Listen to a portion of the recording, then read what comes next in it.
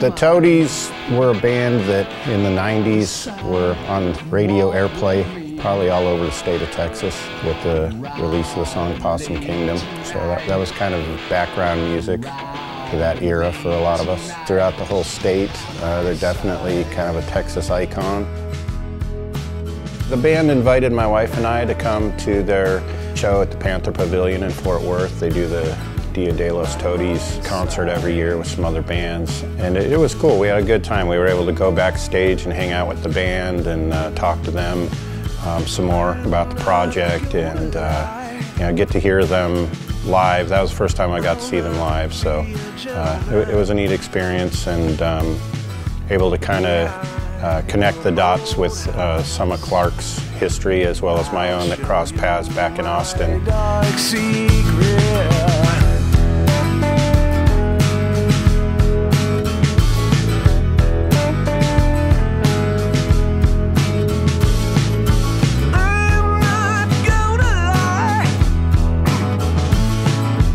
We had this album, we were trying to figure out how to, what to do for the artwork, and we all had different ideas, and nothing really struck a chord with everybody until one night I was watching this documentary about sign painters and saw some of Sean's work in there, and just instantly these images started kind of like hitting me.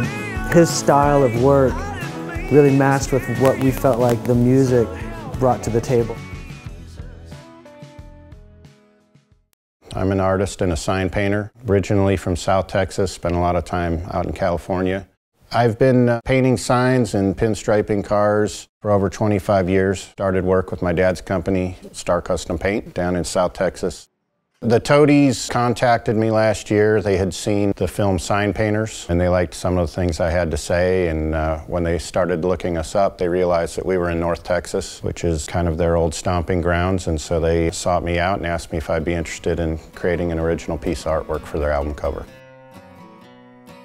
They gave me a rough cut of the studio album to listen to while I worked on the design. I was surprised when I first heard the cut for the new album, because it's, so much of what they've done in the studio is hard, but it was like pleasantly surprised, because hearing a lot of those songs restructured like that, I found really appealing. So even though I like the original studio cuts, I really like what they've done with the twist on those same songs for the new album. And I tried to create the same vibe that they had with the album recordings at that point, which was kind of back to basics.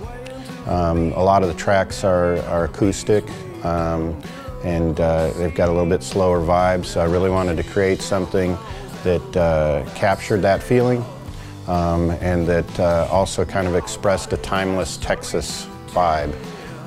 Which is why you see the combination of not only the glass pieces, but the distressed wood that is part of the piece.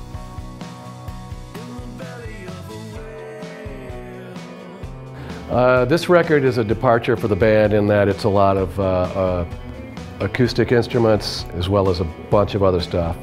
It's kind of a hodgepodge of music, but it was very put together, very grassrootsy, I guess. We just started playing the songs in a new unplugged vein, and it just kind of grew into this whole project. When I was a kid, when I was first buying LPs with my own allowance, if it had a picture of the band or any artwork that just was distracting to me, I wouldn't buy it. And I just wanted to get the record, put the headphones on, and put the record away, maybe look at the words.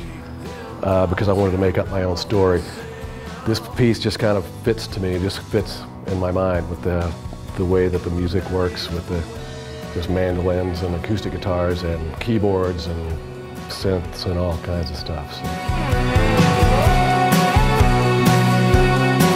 The arena of album covers has just changed so much in the last 30 years.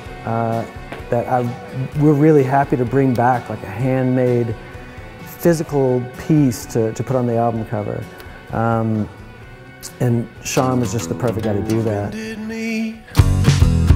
To create some of the external stuff on the work, it's some kind of chemical process where he puts asphalt on there, and the chemicals allow it to bleed a little bit, and that's what you get around the outside of it. And that's really cool because that also looks very handmade and detailed, and then you have the strong text in the middle of it, and it all works together really well.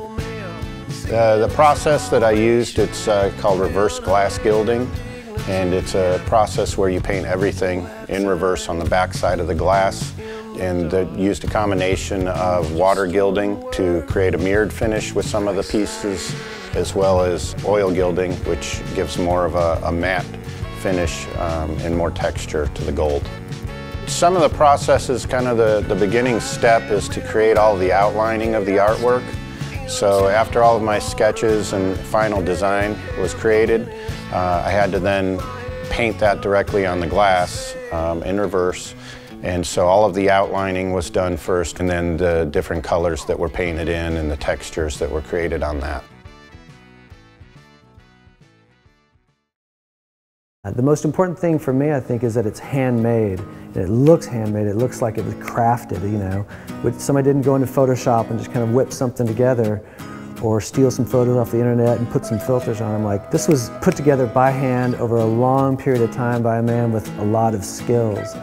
And that's what we wanted for the album, because this album's different for us. Like, our other albums are big, loud rock albums with guitars and, you know, kind of just brute force rock and roll music.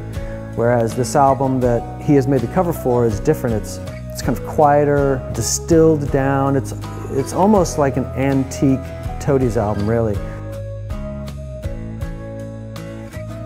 I really like the kind of antique feel in that gold. He explained to me that he put the gold on, and then there's gold leaf, and then he distressed a little bit, and there's copper leaf behind it. So it gives you that kind of antique-y aged feel. Then he also put this pearlescent blue powder in there that also adds this kind of really old look to it, this aged vibe to it. Really looks kind of authentically antique, which is, again, goes back to kind of the feel of the album for me. I feel like it all connects in that way. I chose to create artwork that I really felt captured the essence and the vibe of the album the band gave me. My concept from the beginning was to create something that looked like it had maybe been sitting in the back of an antique shop for the last 100 years, collecting dust. And I think in the final pass through with the aging and distressing that we did on it, I think it really gives it that authentic old look. With this piece, I really wanted to make something special for the band, so I kind of pulled out all the stops and used multiple techniques to not only create richness, but to create a very authentic, old, aged piece so that it looks like it could kind of almost be trapped in time.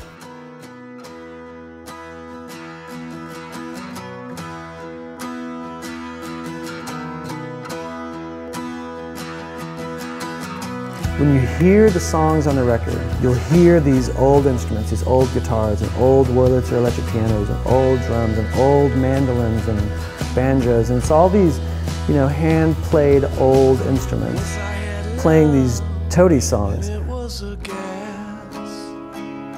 I was just blown away. I mean, it was really surprisingly cool. I mean, I knew it was going to be great, but it really speaks to what the organic feel of this particular record. We're just so appreciative of Sean, like, you know, lending us his work.